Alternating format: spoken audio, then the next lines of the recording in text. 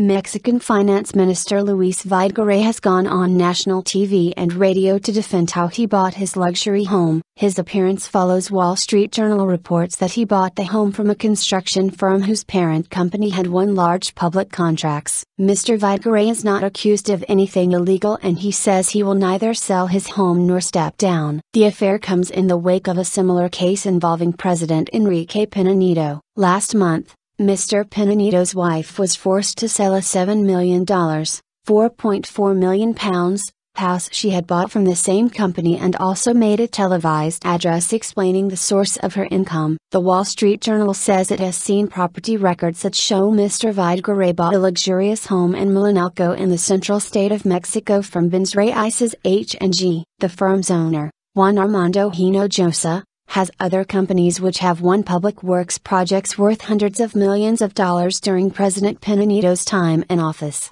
The newspaper says, in a radio interview, Mr. Videgaray said the home purchase was carried out with honesty and legality. The transaction took place before Mr. Videgaray was finance minister. There was no conflict of interest, he said in a written response to the journal. I did the deal when I was not holding public office and the deal was within market parameters. However, BBC Mexico correspondent Will Grant says there are uncomfortable questions for the government and Mr. Videgaray personally. Among them are why he chose to finance the property through a minor mortgage lender belonging to Juan Armando Hinojosa, rather than a major Mexican financial institution. Mr. Videgaray has suggested that the government's reform agenda has disturbed vested interests in Mexico, and that is why details of his personal finances are coming to light. Mr. Pena Nieto is facing the lowest popularity ratings of any president for many years. Recent polls show he has faced severe criticism over his handling of the disappearance of 43 students in Iguala who were allegedly abducted by local police and handed over to a gang who murdered them.